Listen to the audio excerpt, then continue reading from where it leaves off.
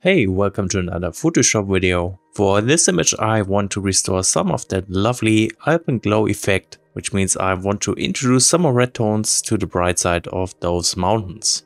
If you want to follow along this tutorial, feel free to download the raw file. You can find a link to it in the description of the video, and now let's go. So here we are in the Camera Raw editor. The general idea for this image is to get back some more saturation, introduce a lot more red tones to the highlights of the image, and see what we can do with the shadows. So for more saturation I'm going to switch the profile to Adobe Landscape. This works really good, as you can see already. Then I want to head into the basic panel and adjust the white balance. So let's see, I think I can raise the temperature a little bit to make the whole scene a little warmer, and you can see this will immediately help with that alpenglow effect. So that looks pretty good. I'm not changing the tint because I think it looks good with that purple color cast. So next up I do want to drop the highlights. I'm going to drop them quite a bit, just to prevent overexposure in those very bright areas on the mountain faces.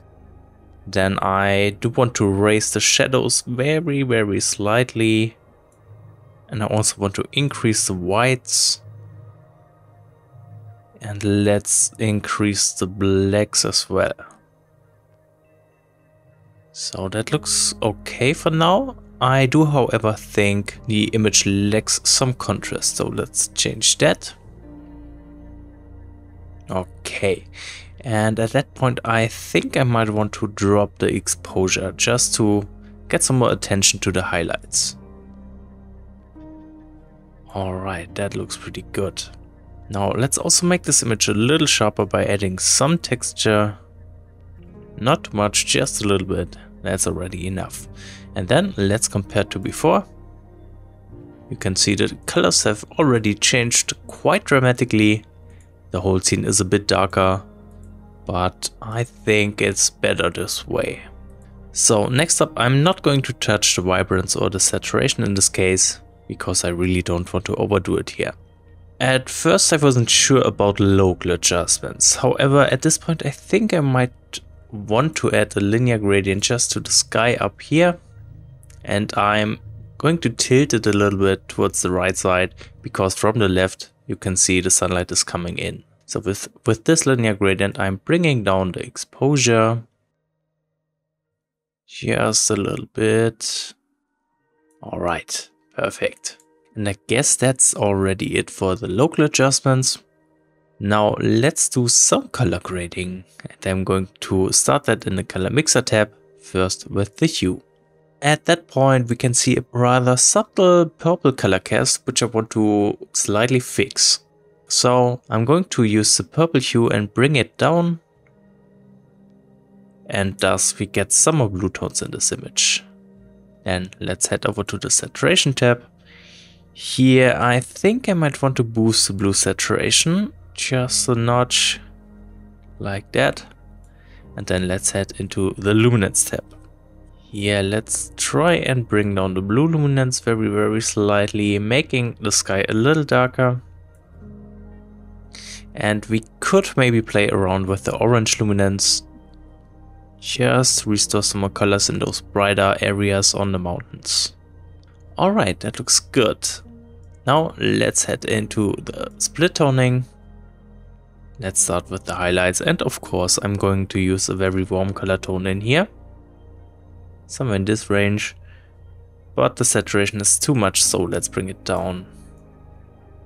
I want to use a very low saturation, just to add a very subtle effect here.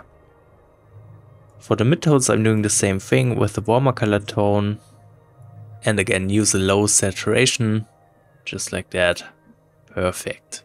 And then for the shadows, of course I do want to have some color contrast, so I'm going with a cold color tone, which works well with the warmer color tones from previously.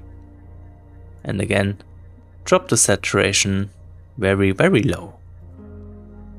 Perfect. Finally, in the calibration tab, I do want to bring down the blue primary hue, and this will help enhance that alpenglow effect some more. Finally, we can sharpen this image in the details tab. So as always, bring down the radius, increase the details, add some masking so only the important areas are affected, and then add sharpening. Done. So that's it for the raw adjustments. Let's open up this image in Photoshop to finish the editing. So first off, I really don't like this snowy patch on the bottom right corner.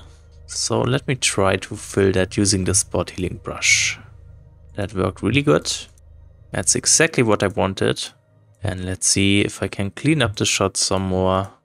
There are a few unnecessary spots here and there. I do think I want to get rid of all those houses as well, just to make it look a little more remote. And I can always just paint over them with the spot healing brush, because they are so tiny. Okay, looking good so far. So at that point I think the sky could use some more adjustments. For that reason, let's create a sky selection. So head over to select and say sky. That didn't work as expected. So let me try a different approach here. I'm using the quick selection tool. Let's just brush over this sky very roughly on the areas which I don't want to have selected. I'm holding down the Alt key and just brush over them. Just like that. I only need a very rough sky selection. I'm not working very precisely here. So that's looking good for the moment. Now with this selection active, let's hit Ctrl C to copy that, then Ctrl D to deselect the area, and now I'm hitting Ctrl V. And here we have our new sky layer. Of course we need to adjust the position, but that is looking good. So on that sky I do want to add some motion blur, and to do this I am going to select the sky again. So I'm holding down the Ctrl key and click on the thumbnail of our sky layer. Now let's head into the filters, go to blur, and here let's choose motion blur. The angle is set to 0, so we do have a nicely horizontal motion blur. And now we can play around with the distance a little bit. I think that's looking pretty good. Let's apply it like that. And again hit Ctrl D to deselect the area. Then let's apply a layer mask on that sky layer. And use a black brush to clean up any leftovers, like you can see right here. Just brush over it. Alright, but that's looking very good. So with this motion blur effect, I do have reduced the structure in the clouds and thus made the image a little less chaotic. At this point, let's merge those two layers and take a look at the Nick Collection plugin. And first off, I do want to use the Brilliance Warmth effect and just introducing some more warmth to the shot. Maybe slightly drop the saturation as well, because right now I'm a little overwhelmed by all those colors. Alright, but that's looking very good. And let's see if we can add any other useful filter. I do have the Glamour Glow effect in mind, but actually I don't think this works here. Instead, let's give the polarization effect a try. This might actually work. Just need to play around with the sliders a bit. So again, I don't want to overdo it, so I'm very careful with the strength here.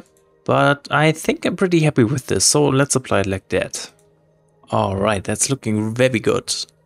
At this point, I might want to crop the image, because I'm not sure if I'm happy with that framing right now. So let's see what we can do. I want to take away a bit of the foreground, maybe like that. Let's check it out. Well, I'm not sure if I'm going to crop at all. So let's just finish at this point. And I hope this video was helpful and interesting. If you have any questions left, as always, feel free to ask in the comments. And thank you very much for watching this video.